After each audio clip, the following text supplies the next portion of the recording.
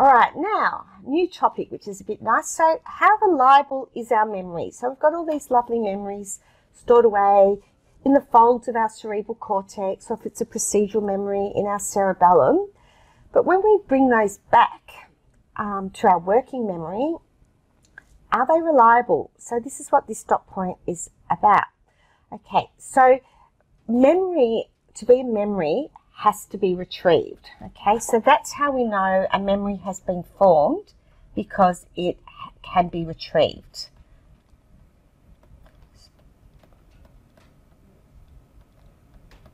Okay, so we can get it out. Okay, all right, now there's 3 ways we can retrieve these memories in our long term, these inactive memories.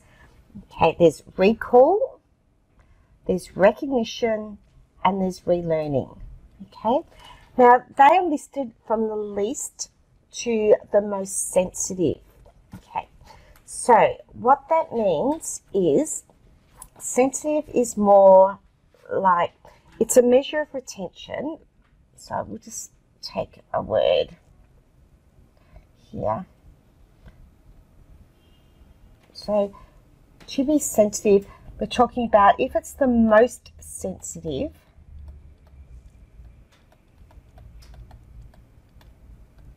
it means it's the easiest to find, I guess.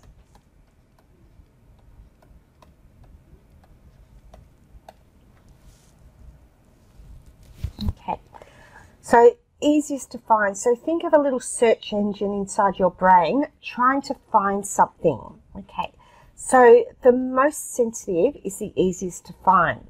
So, and it says here they're listed from the least to the most. Okay, so we'll talk about each one and then we'll come back to this, because this is one of those tricky little concepts. Okay, so recall, that just involves recalling information. You wouldn't write that on the exam, but just remembering it.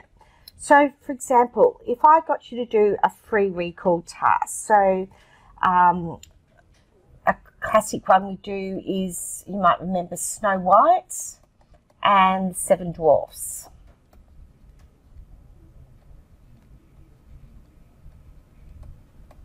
Okay, if I said to you, name every one of those 7 Dwarfs, that's just free recall. Now you might be able to remember 3 or 4. You might remember Grumpy, Sneezy, Doc, Sleepy. Okay, maybe 4.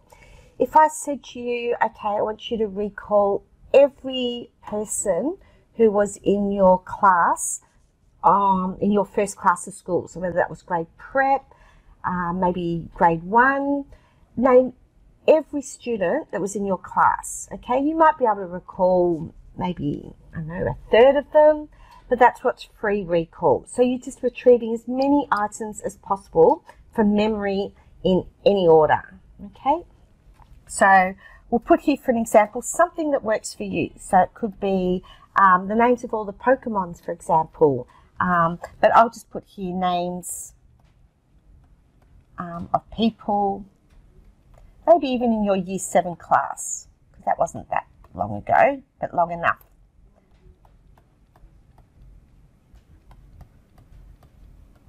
In your Year 7 form or homeroom. Okay. Serial recall, that's free recall too, but there's an order to it. So for example, if I said, tell me all the months of the year, that will be easy. You go January, February, March, April, so much easier. And if I timed you, you'd probably do that in less than 10 seconds. But if I said to you, okay, tell me the names of the months of the year backwards from December, then you'd start to, you could do it, but it would just be a little bit slower. And if I said to you, tell me the months of the year backwards, but every second month, that would be a lot harder because you haven't learnt it in that order. So serial recall is orders.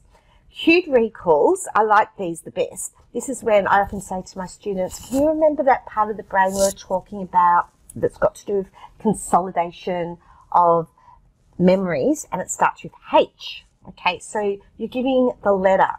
So with Snow White and the Seven Dwarfs, I might say, oh, there was another one beginning with, a letter, and that would help you remember that person. So the prompts would be like, starts with H for hippocampus. Okay, so prompt. But the point is they're all recall. Okay, so this is saying it's the least. So I'll put this on the side. It's the least sensitive. So that means it's hardest for the brain to find. It can find it, but it's just a little bit harder than the other two we're about to meet.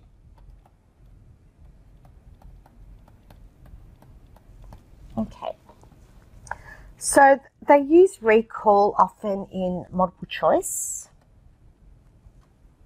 Actually, not multiple choice, short answer, sorry.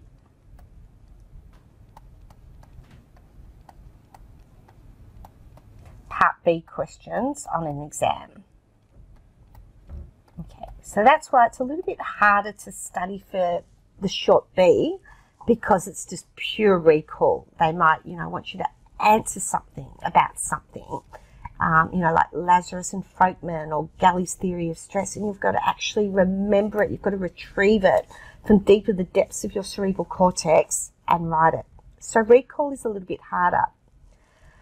Okay, recognition is the one in the middle. So, and if we're talking about the exam, the closest thing to that would be section A, multiple choice.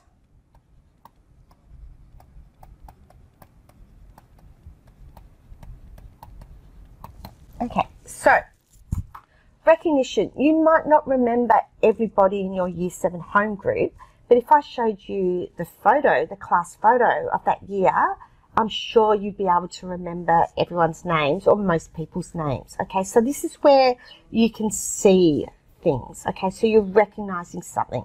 So in a multiple choice question, they're a little bit easier for most people because the cues are there and you recognize them.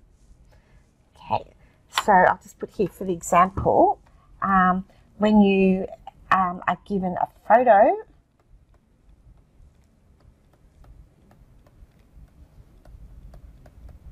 from Year 7,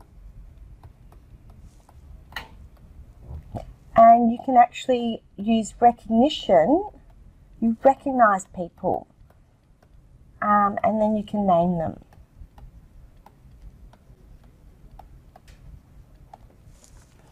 Okay, and then finally relearning. So here's a little bit of maths for once. All right, so relearning, and this is why these revision classes and these lectures are so good for you, because we're going over and over and over stuff that you've done at school. We're doing the revision with you, okay? So this is relearning, and according to neuroscience, it's the most sensitive. Okay, so the more times you go over something, and if you even think about it at a cellular level, we've got long-term potentiation going on.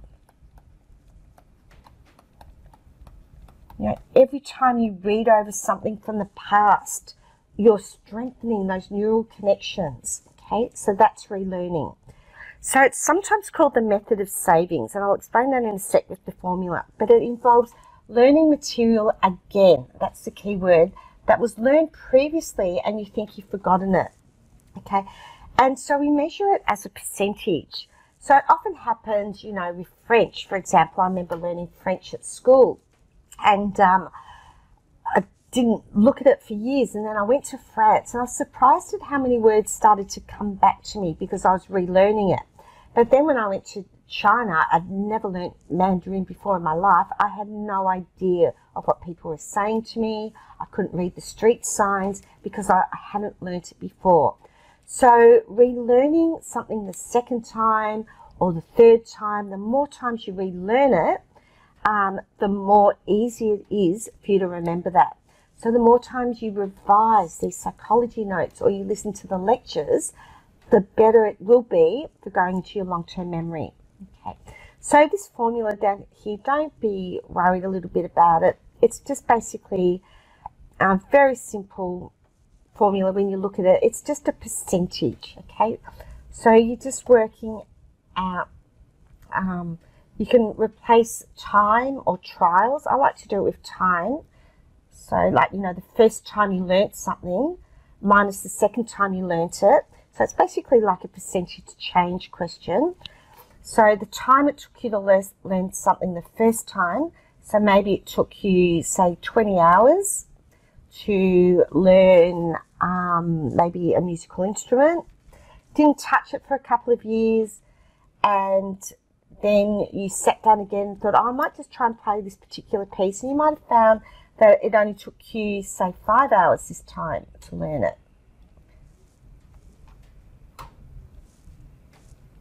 Okay. So 20 minus 5 is 15, and you put that over 20, and then you just times it by 100 over 1, and you get a percentage, okay? So that's basically the time you save learning something the second time, okay? And there's a case here too. So here, so say if it takes you 10 trials to learn a list of 16 nonsense syllables, such as SAJ. So we use these nonsense syllables a lot in memory tests, okay? Because that way you're not, like if we told you to remember words like cat, dog, they're a little bit easier. So often in a memory test you get to learn nonsense syllables. So say if there was 16 of those and it took you 10 goes to learn them, okay? Now if we tested you 3 months later, you would probably learn those in 5 trials. So if you put that in the saving score calculator, 10 minus 5 over 10 equals 5 over 10 times 100 over 1, and that's a really easy one you can do in your head. You'll see that it's 50%. So you have a saving score of 50%. And that's the most mathematical psychology ever gets, okay? Now, reconstruction. This is just one that we'll throw in here because we'll talk about this in another dot point when we talk about something called the fallibility of our memories. So fallibility means how correct are our long-term memories. Okay, so fallibility is a really important word that you need to know.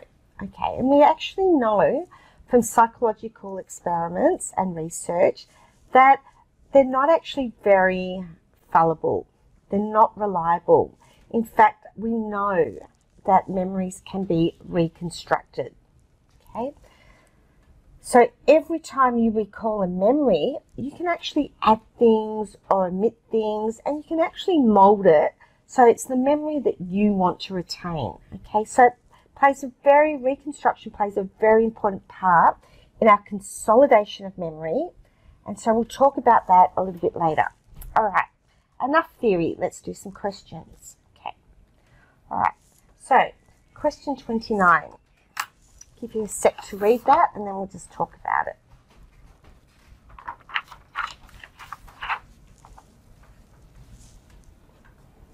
Okay, so we've got a list of words and asked to define them.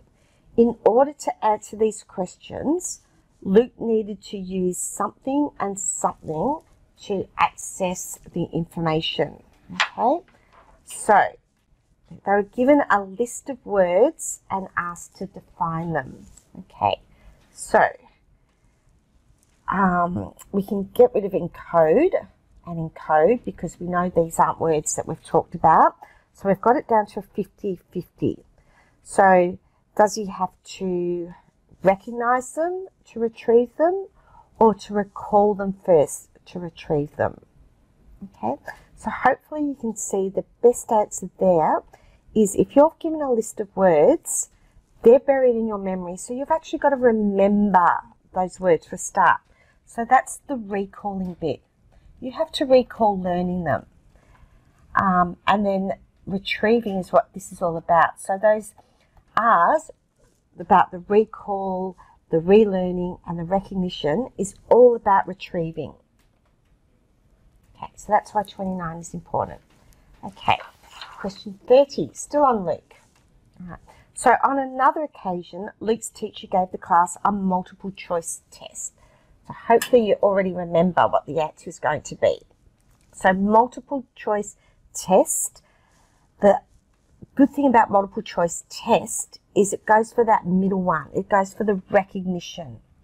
Okay, so often there's a word in there that you recognise, like we just did then, and so the answer there is B.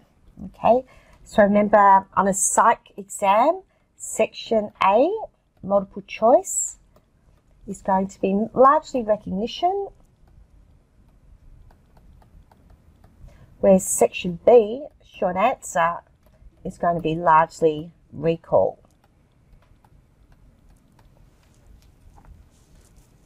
And of course, relearning is going to be a big part of it because you're going to be revising. Okay, question 31.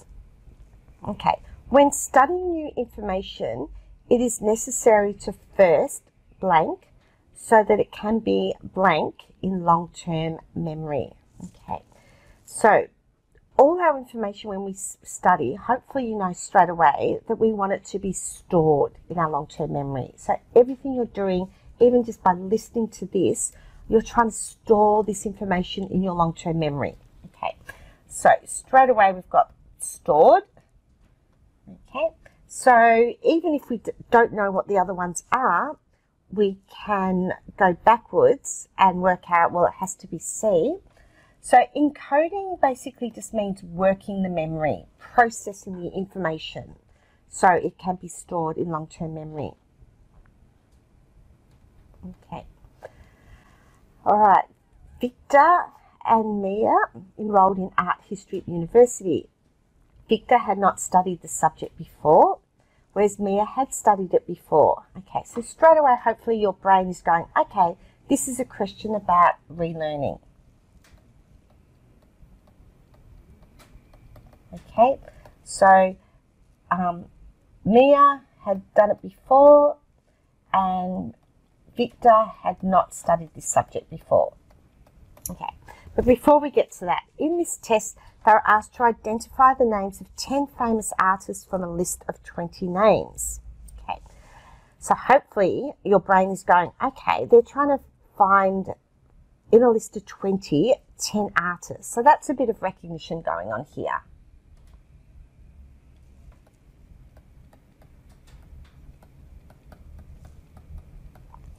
At the end of the semester, they were given a different test. In this test, they had to remember and write out a list of the names of the 10 famous artists. So here, they had to rely on recall. Okay, so hopefully now, I'll just give you a second, have a look at question 32, and I'm hoping the answer is just going to jump out at you. So the test at the beginning of the semester and the question at the end of the semester respectively were, and hopefully you got B. Okay. Now I wanted to do that the long way because I wanted to actually work the question and sort of show you what you can be doing while you're reading the question to help you answer it. So you should be writing all over these exam questions, especially when you've got more than 2 or 3 lines of reading to do. Okay. Question 33. Okay. Here we go. Here's our question about the savings score.